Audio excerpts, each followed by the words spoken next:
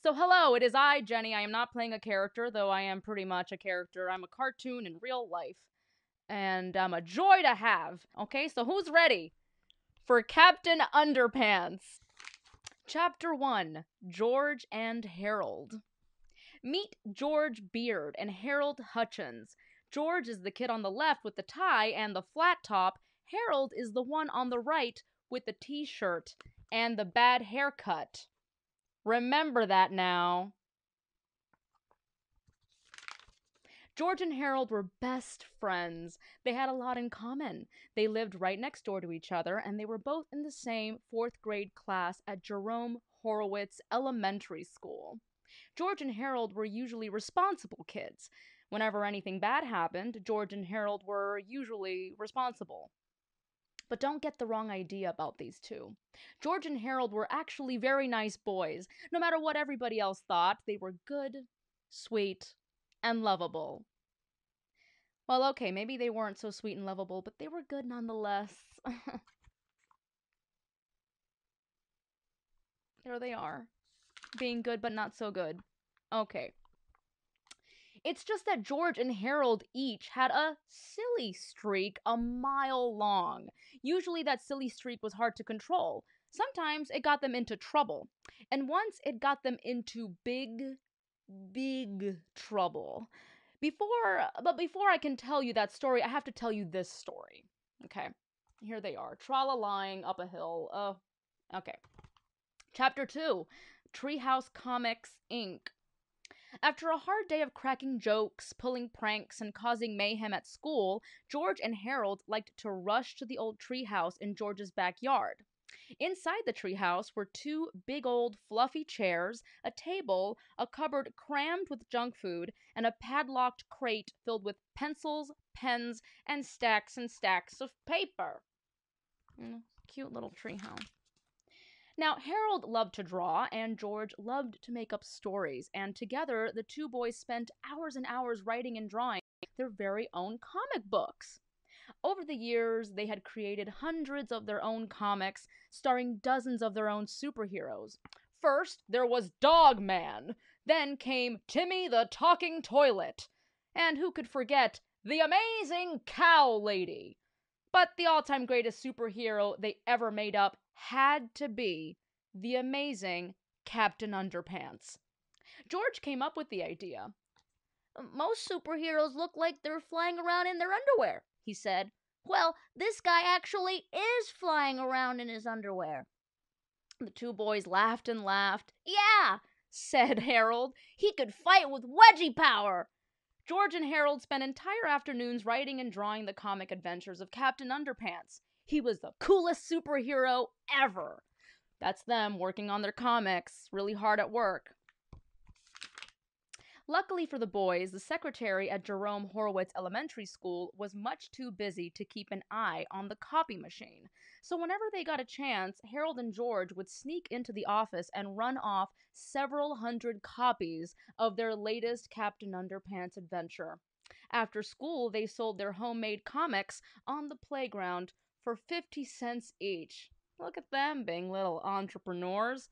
Chapter 3, The Adventures of Captain Underpants. Now, this is really neat because it looks like a comic book. So this is their comic, Captain Underpants. So here we go. The Really Cool Adventures of Captain Underpants, written by George Beard.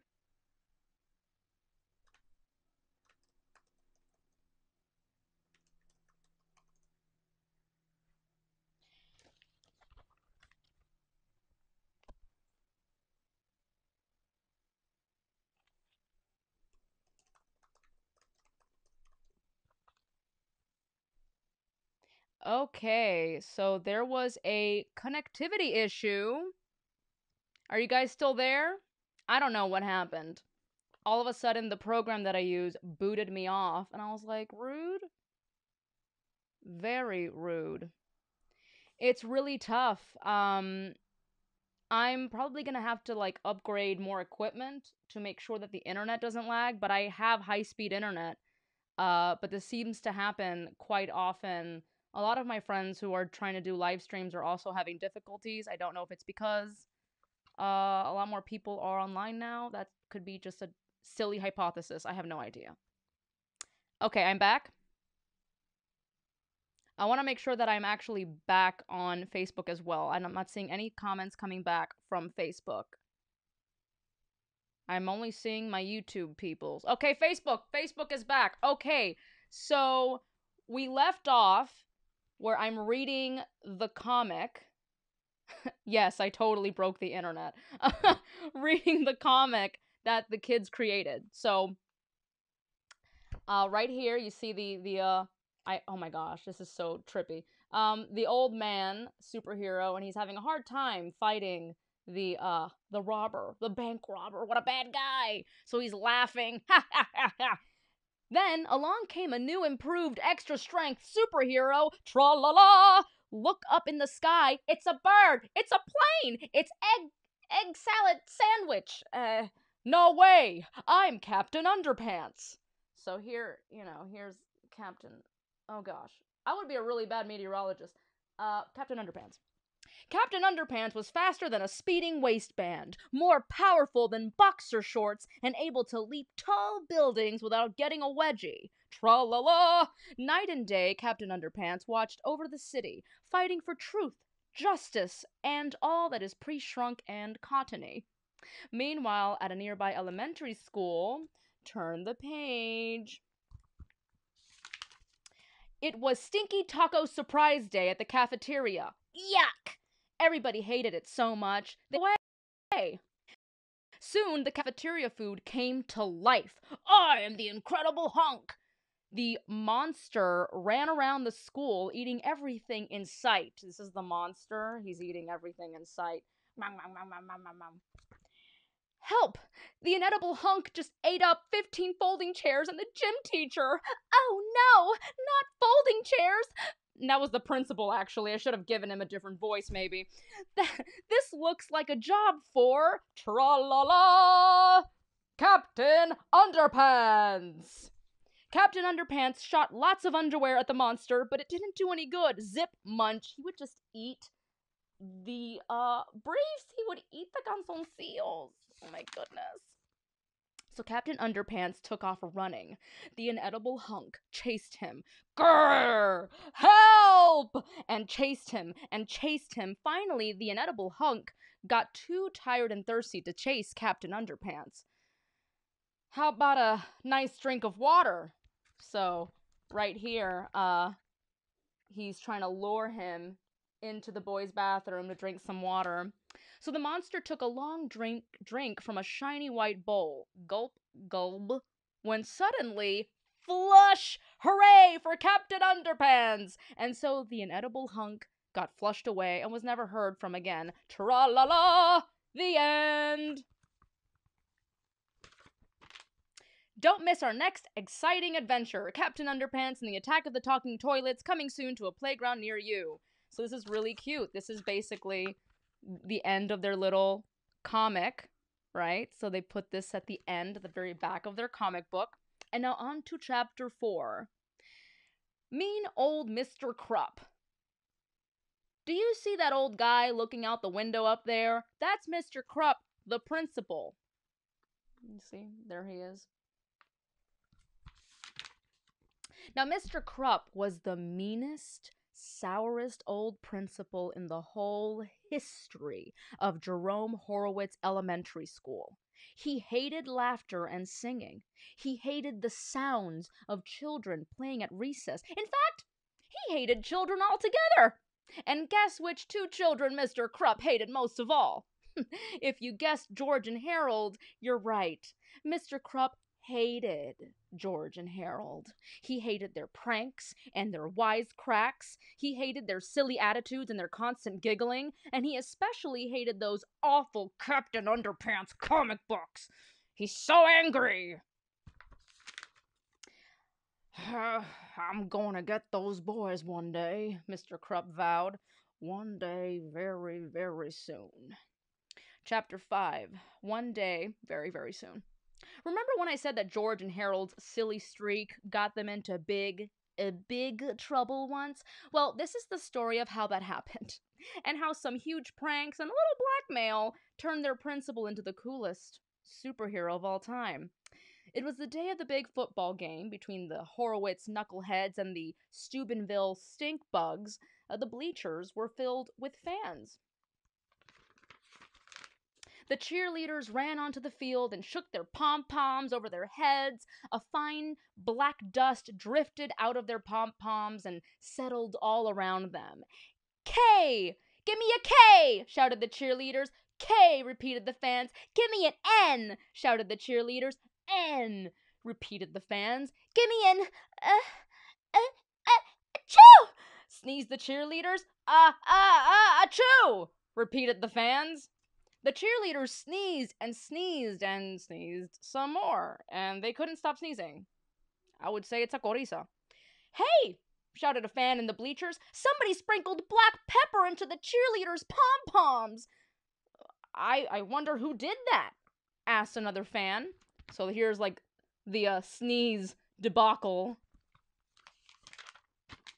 The cheerleaders stumbled off the field, sneezing and dripping with mucus, as the marching band members took their places.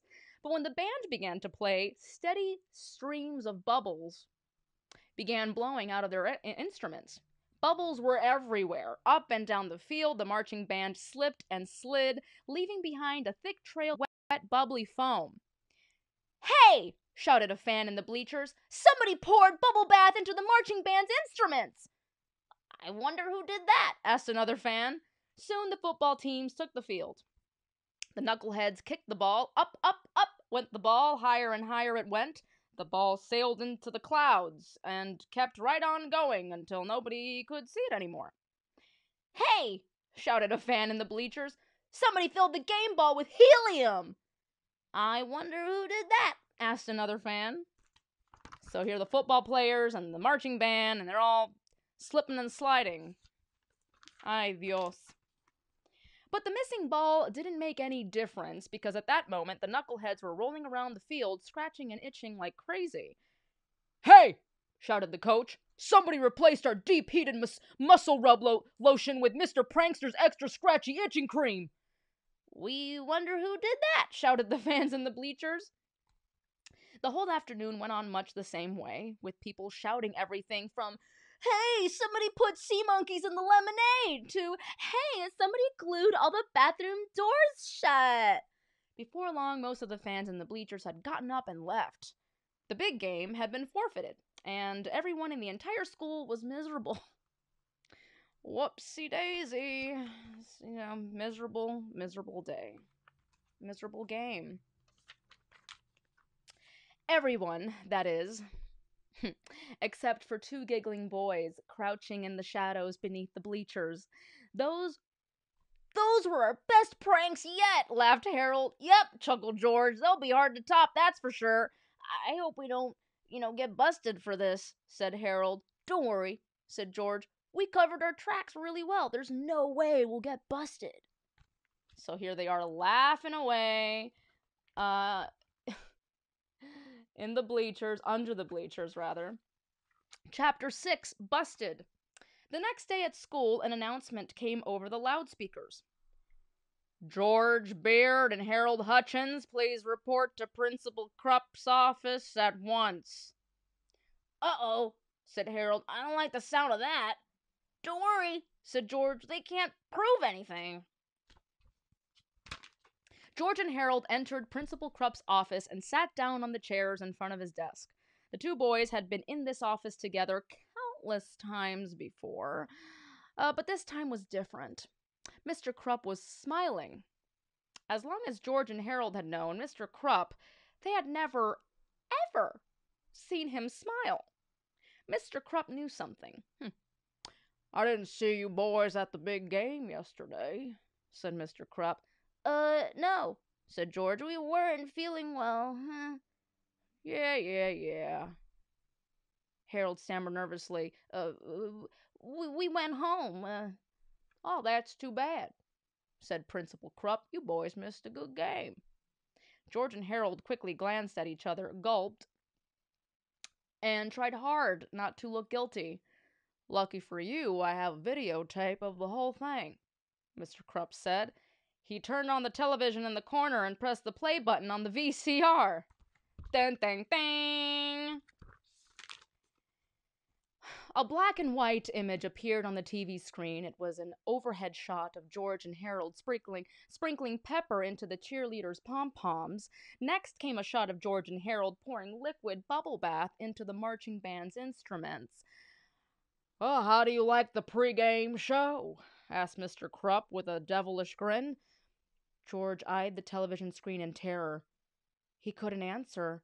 Harold's eyes were glued to the floor. He couldn't look. The tape went on and on, revealing all of George and Harold's behind-the-scenes antics. By now, both boys were eyeing the floor, squirming nervously and dripping with sweat. Mr. Krupp turned off the TV. Whoops. "You know," he said, "ever since you boys came back to this school, it's been one prank after another. First, you put dissected frogs in the Jell-O salad at the parent-teacher banquet. Then you made it snow in the cafeteria.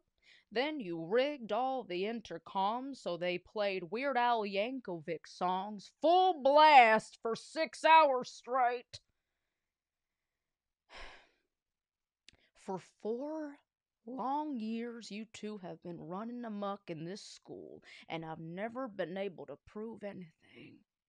Until now." Mr. Krupp held the videotape in his hand. "I took the liberty of installing tiny video surveillance cameras all around the school. I knew I'd catch you two in the act one day. I just didn't know it would be so easy. Ha!" Just laughing, amusing himself. Chapter 7, A Little Blackmail. Mr. Krupp sat back in his chair and chuckled to himself for a long, long time. Finally, George got up the courage to speak. "What are you going to do with that tape?" he said. "I thought you'd never ask," laughed Principal Krupp. "I've thought long and hard about what to do with this tape," Mr. Krupp said. "At first, I thought I'd send copies to your parents." The boys swallowed hard and sank deeply into their chairs. "Then I thought I might send a copy to the school board," Mr. Krupp continued. "I can get you both expelled for this." The boys swallowed harder and sank deeper into their chairs. "Finally, I came to a decision," Mr. Krupp concluded.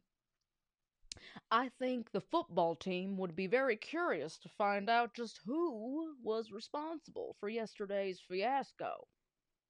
I think I'll send a copy to them." George and Harold leaped out of their chairs and fell to their knees. "No!" cried George. "You can't do that! They'll kill us!" "Yeah," begged Harold. "They'll kill us and every day for the rest of our lives." Mr. Krupp laughed and laughed. "Please have mercy," the boys cried. "We'll do anything."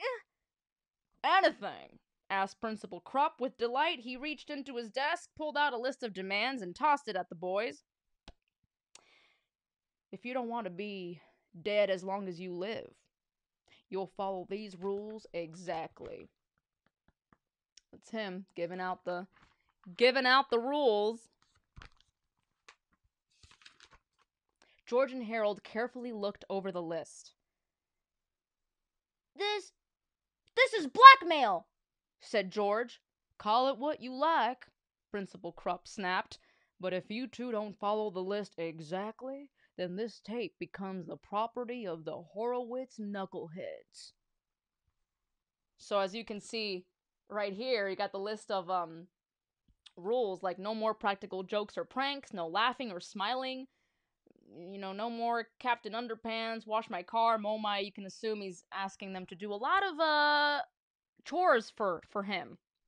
Chapter 8, Crime and Punishment. At 6 o'clock the next morning, George and Harold dragged themselves out of bed, walked over to Mr. Krupp's house, and began washing his car. Then, while Harold scrubbed the tires, George roamed around the yard, pulling up all the weeds and crabgrass he could find. Afterward, they cleaned the gutters and washed all the windows on Mr. Krupp's house. Yay! At school, George and Harold sat up straight, listened carefully, and spoke only when spoken to. They didn't tell jokes, they didn't pull pranks, they didn't even smile. Their teacher kept pinching herself. I just know this is a dream, she said. At lunch, the two boys vacuumed Mr. Krupp's office, shined his shoes, and polished his desktop. At recess, they clipped his fingernails and ironed his tie. Each spare moment in the boys' daily schedule was spent catering to Mr. Krupp's every whim. Here you go. After school, George and Harold mowed Mr. Krupp's lawn, tended his garden, and began painting the front of his house. At sunset, Mr. Krupp came outside and handed each boy a stack of books.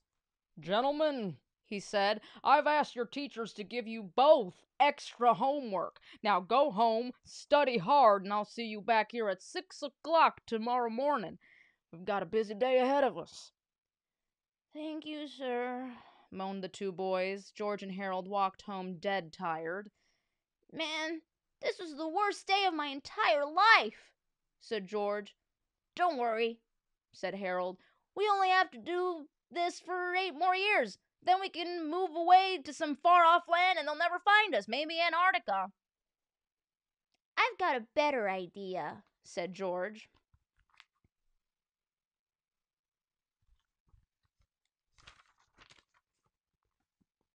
He took a piece of paper out of his pocket and handed it to Harold.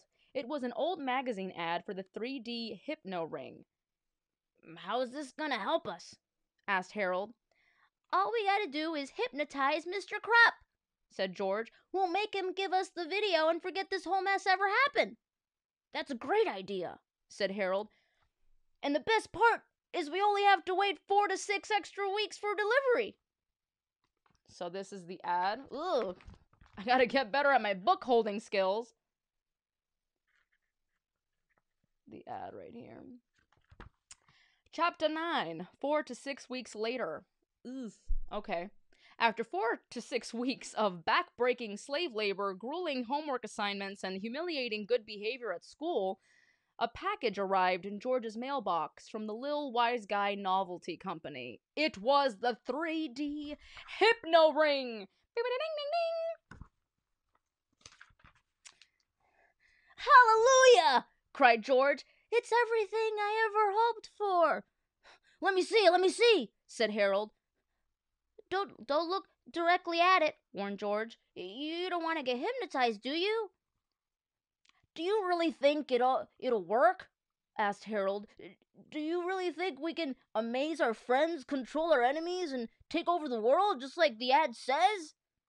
It better work, said George, or else we just wasted 4 whole bucks. They're scheming. Chapter 10, the 3D Hypno Ring. The next morning, George and Harold didn't arrive early at Mr. Krupp's house to wash his car and reshingle his roof. In fact, they were even a little late getting to school. When they finally showed up, Mr. Krupp was standing at the front door waiting for them, and boy, was he mad! Very angry, Mr. Krupp. Mr. Krupp escorted the boys into his office and slammed the door. All right, where were you two this morning? He growled. We wanted to come over to your house, said George, but we were busy trying to figure out the secret of this ring. What ring? Snapped Mr. Krupp. George held up his hand and showed the ring to Principal Krupp. It's got one of those weird patterns on it, said Harold. If you stare at it long enough, a picture appears. Well, hold still, snarled Mr. Krupp. I can't see a darn thing. I have to move it back and forth, said George, or else it won't work. Mr. Krupp's eyes followed the ring back and forth, back and forth, back and forth, back and forth. You have to stare deeper into the ring, said Harold. Deeper, deeper, deeper, deeper.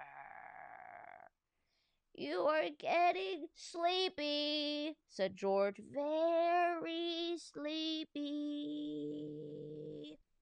Mr. Krupp's eyelids began to droop. I'm so sleepy, he mumbled. After a few minutes, Mr. Krupp's eyes were closed tight, and he began to snore.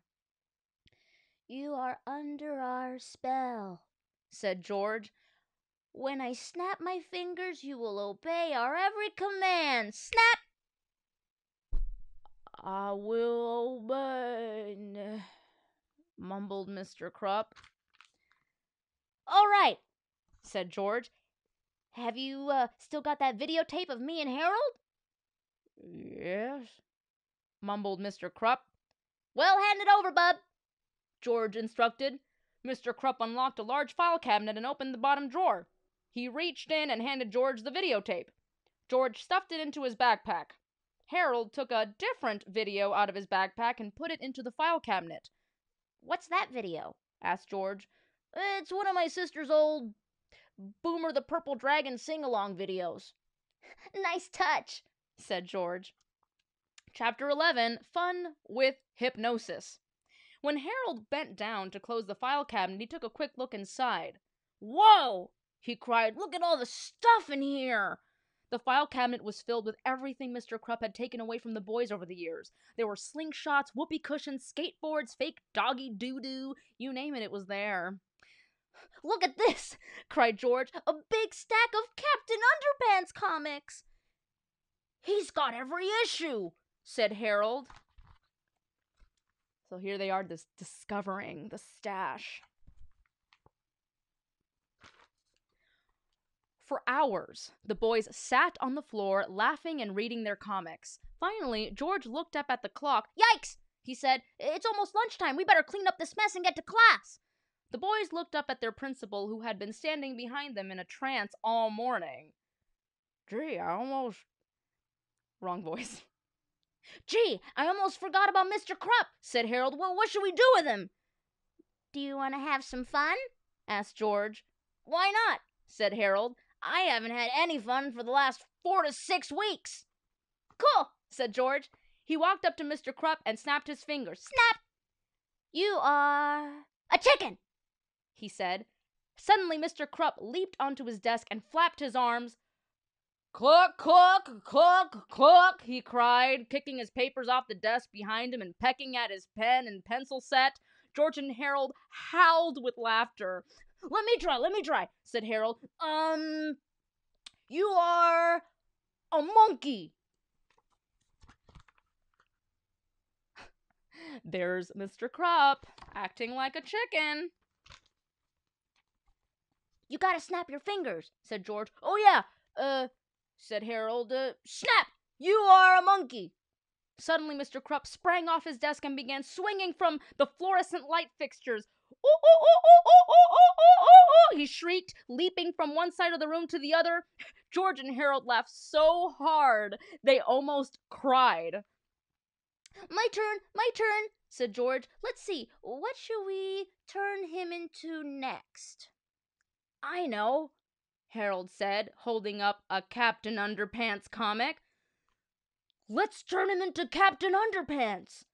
Good idea, said George. Snap! You are now the greatest superhero of all time, the amazing Captain Underpants.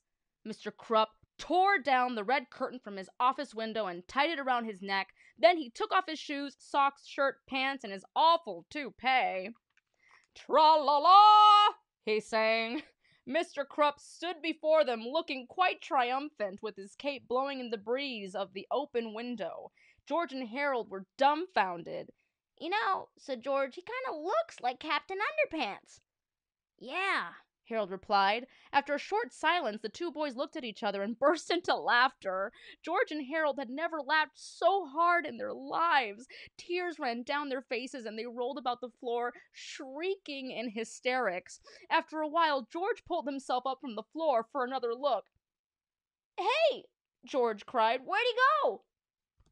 Chapter 12, Out the Window. So this is what Principal Krupp looks like as Captain Underpants.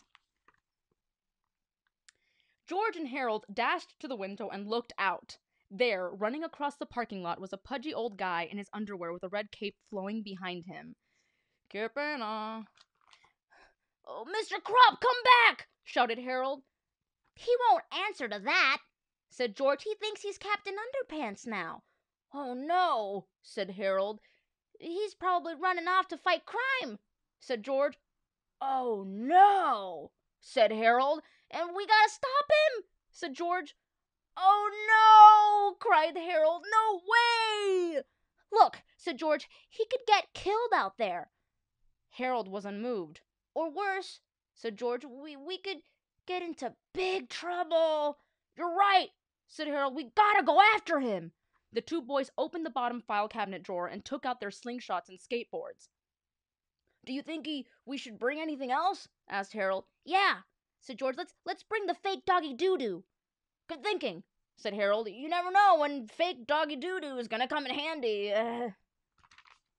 Harold stuffed Mr. Krupp's clothes, shoes, and toupee into his backpack. Then together the two boys leaped out the window, slid down the flagpole, and took off on their skateboards after the amazing Captain Underpants.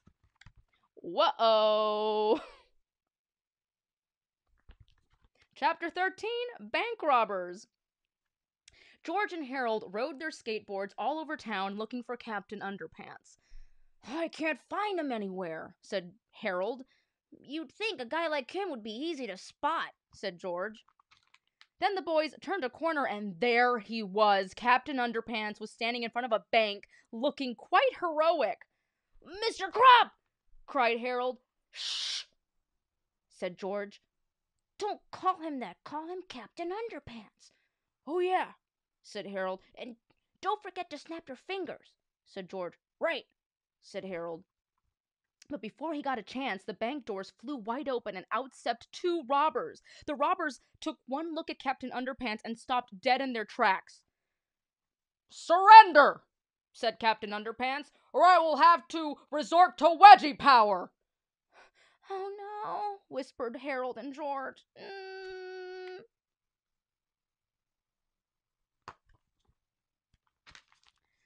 Nobody moved for about 10 seconds. Finally, the robbers looked at each other and burst out laughing. They dropped their loot and fell to the sidewalk, screaming in hysterics. Almost immediately, the cops showed up and arrested the crooks. "Let that be a lesson to you," cried Captain Underpants. "Never underestimate the power of underwear." The police chief looked quite angry, marched over to Captain Underpants. "And just who the heck are you supposed to be?" the police chief demanded. "Why, I'm Captain Underpants, the world's greatest superhero," said Captain Underpants. "I fight for truth, justice, and all that is So we left off where the boys now knocked Captain Underpants off his feet as the cops were trying to handcuff him. So this is what the escándalo looks like, okay? So we're now at Chapter 4, The Big Bang. After their quick escape, George, Harold, and Captain Underpants stopped on a deserted street corner to catch their breath. "Okay," said George. "Let's dehypnotize him quick before something else happens." Oh! Kaboom! There was a big explosion. A huge explosion came from the rare crystal shop across the street. Heavy smoke poured out of the building. Suddenly, two robots with one stolen crystal emerged from the smoke and jumped into an old van. "Did I just see two robots get into a van?" asked Harold. "You know," said George, "up until now, this story was almost believable." "Well, believe it or not," said Harold, "we're not getting involved. I repeat, we are not getting involved." Just then, Captain Underpants leaped from the street corner and dashed in front of the van. "Stop in the name of underwear!" he cried. "Uh-oh," said George. "I think we're involved." The two robots started up the van and swerved around Captain Underpants. Unfortunately, the van brushed up against his red cape and it got caught. With a mighty jerk, Captain Underpants flipped backward and the van pulled him along as it drove away. Whoopsie daisy, it's getting crazier. "Grab him!" cried George. The two boys skateboarded with all their might toward the speeding van and grabbed Captain Underpants by the ankles. "Help!" they cried as the van pulled them through the city streets. Mommy, said a little boy sitting on a bench, I just saw two robots driving a van with a guy in his underwear hanging off the back by a red cape pulling two boys on skateboards behind him with his feet. How do you expect me to believe such a ridiculous story? Asked his mother.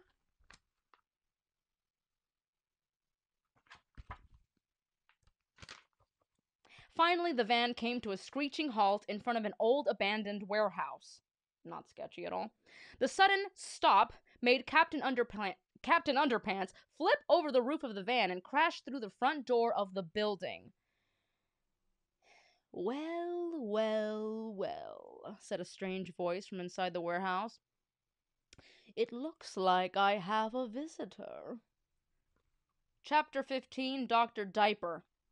Dun, dun, dun. George and Harold hid behind the van until the coast was clear. Then they sneaked up to the hole in the door and peeked inside. Captain Underpants was all tied up. The two robots were standing guard, and the little strange man wearing a diaper was laughing maniacally.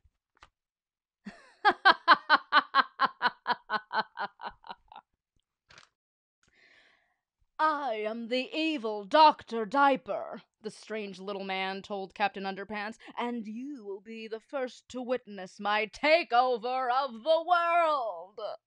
Dr. Diaper placed the stolen crystal into a large machine called the Lasermatic 2000. The machine started to light up and make loud noises. Heavy gears began shifting and spinning, and a laser beam from the crystal shot straight up through the hole in the roof. In exactly 20 minutes, this laser beam will blow up the moon and send huge chunks of it crashing down upon every major city in the world, laughed Dr. Diaper. Then I will rise from the rubble and take over the planet. Only one thing can help us now, said George. What? asked Harold. Rubber doggy doo-doo, said George. So, if you want to see what Dr. Diaper looks like, here he is. In his Dr. Diaper glory. Super evil, that Dr. Diaper. So here we go. Let's see what this doggy doo-doo does. Am I right? Harold took the fake doggy doo-doo and a slingshot from George's backpack and handed them to him. Be careful, said Harold. The fate of the entire planet is in your hands. With careful and precise aim, George shot the rubber doo-doo through the air and across the room. It landed with a plop right at the feet of Dr. Diaper. Yes, whispered George and Harold. Dr. Diaper looked down at the doo-doo between his feet and turned bright red. Oh, dear me, he cried. I'm dreadfully embarrassed. Please excuse me. He began to waddle toward the restroom. This has never happened to me before, I assure you, he said. I guess with all the excitement, I just... Oh dear, oh dear! Oh no, que pena! Que pena, Dr. Diaper!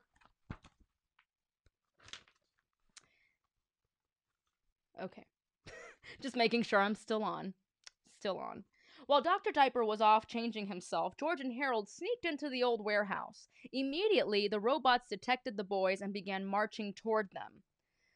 Destroy the intruders, said the robots. Destroy the intruders. George and Harold screamed and ran to the back of the warehouse. Luckily, George found two old boards and gave one of them to Harold. We're not going to have to resort to extremely graphic violence, are we? Asked Harold. I sure hope not, said George.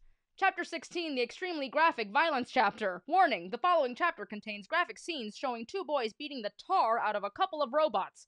If you have high blood pressure or if you faint at the sight of motor oil, we strongly urge you to take better care of yourself and stop being such a baby.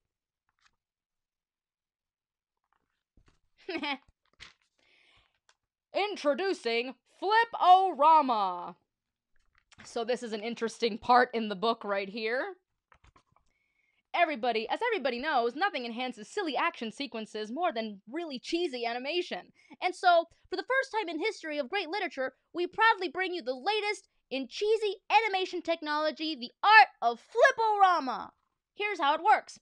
Step 1. Place your left hand inside the dotted lines marked left hand here. Hold the book open flat. Okay. Step 2. Grasp the right hand page with your right thumb and index finger. Inside the dotted lines marked here. Right thumb here. Step 3. Now quickly flip the right hand page back and forth until the picture appears to be animated. Okay, so this part is a little difficult to showcase because you're supposed to do it in person, and it's kind of like a flip through adventures, like a little animated sequence here. But essentially, George and Harold are fighting off these evil robots. Okay, so there's a lot of graphic violence. Yeah, me and my terrible sound effects. George saves Harold by giving this robot an extreme cocotazo. And then over here, Harold returns the favor because he's a good friend. He's about to smack the living daylights out of this robot, which he does right here. And oh, I need flipping the pages. Okay, and then mixed nuts and bolts. This is the carnage left behind from all the robots. And now they're really happy, and they're like jumping up and down on these robot parts. It's a little gory. And now there's all this smoke. So there's a huge battle that just happened. And now we're now at chapter 17, The Escape. Hopefully we can get through the end of this book without this thing crashing again. Light all the candles. Okay. After defeating the robots, George and Harold untied Captain Underpants. "Come on!" cried Harold. "Let's get you out of here!" "Wait!" said Captain Underpants. "We have to save the world first!" So George, Harold, and Captain Underpants frantically looked all over the Lasermatic 2000, searching for a way to shut it down and stop the inevitable disaster. It's gonna be a disaster. Said Harold, "I think this might be the lever we want." He pulled the self-destruct lever with all his might. Suddenly, the Lasermatic 2000 began to sputter and shake. The huge laser beam turned off, and pieces of the machine began flying off in all directions. "It's gonna blow!" cried Harold. "Run for your lives!" "Not so fast!" screamed Dr. Diaper, who had appeared out of nowhere. "You demolished my robots, you destroyed my Lasermatic 2000, and you ruined my one chance to take over the world! But you won't live to tell the tale." Dr. Diaper pulled out his Diapermatic 2000 ray gun and pointed it at George, Harold, and Captain Underpants. "Oh, no!" Captain Underpants quickly stretched a pair of underwear and shot it at Dr. Diaper. The underwear landed right on the evil doctor's head. "Help!" cried Dr. Diaper. "I can't see! I can't see!" There he is. He can't see. He can't see. George and Harold ran out of the warehouse as fast as they could. "Great shot, Captain Underpants!" cried Harold. "There's just one thing I don't understand," said George. "Where'd you get the extra pair of underwear?" "What extra pair?" said Captain Underpants. Never mind that," cried George. "Let's just get out of here before the Lasermatic 2000 thing explodes!" There was obviously an explosion. The Lasermatic 2000 blew up, tearing apart the old warehouse. It sent flaming shards of red-hot metal in every direction. Fire fell from the skies around our heroes, and the earth began to crumble beneath their feet. "Oh no!" cried Harold. "We're doomed!" Chapter 18, to make a long story short. They got away.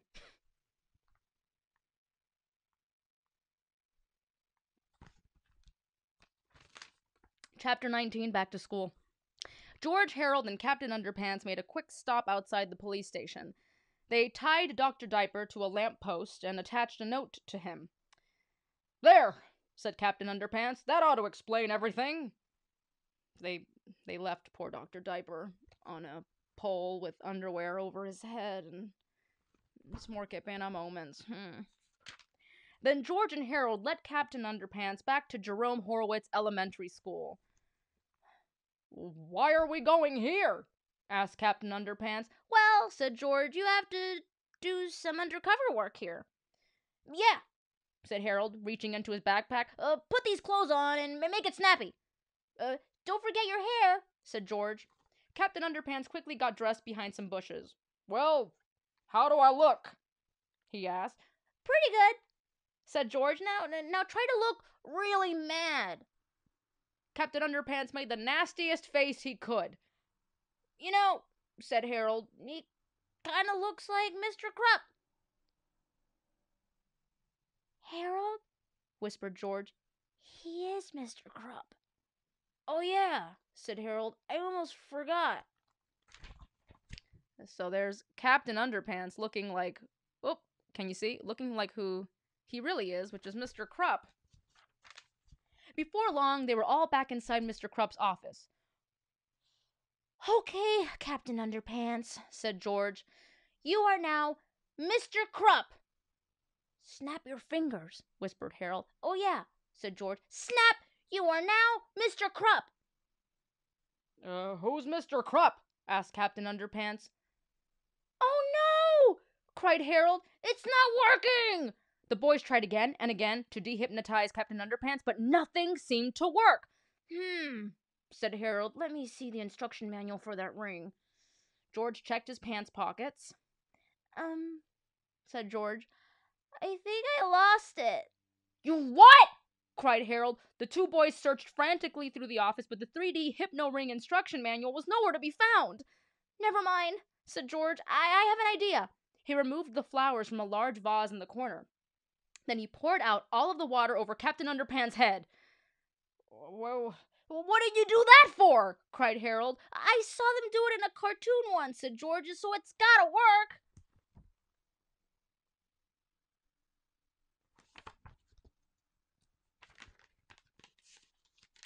After a few minutes, Mr. Krupp slowly came to. What's going on here?" he demanded. Why am I all wet?" George and Harold had never been so glad to see Mr. Krupp in all their lives.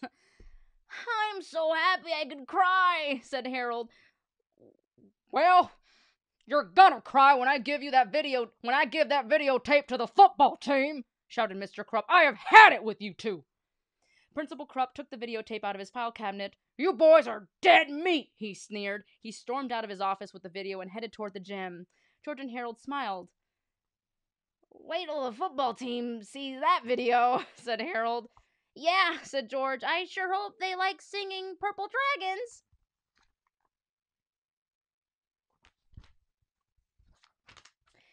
"Hey, look," said George. "I found the 3D hypno ring instruction manual. It was in my shirt pocket, not my pants pocket." "Well, throw it away! Throw that thing away!" said Harold. "We'll never see it again." "I sure hope not," said George. Chapter 20, The End? Here are all the football players, and they're singing, la la la la la, we love Boomer, la la la la la.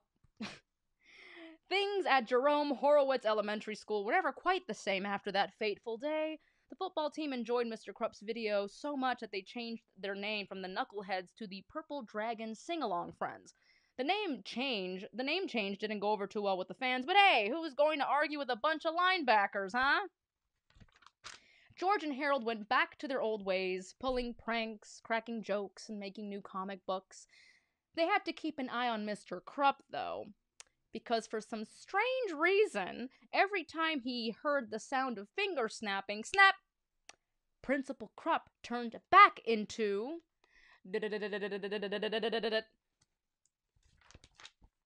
You know who. "Oh no!" cried Harold. "Here we go again," said George. Tra-la-la! And that is the end of our story. It only took 1,000,000 attempts to finish it. Yay!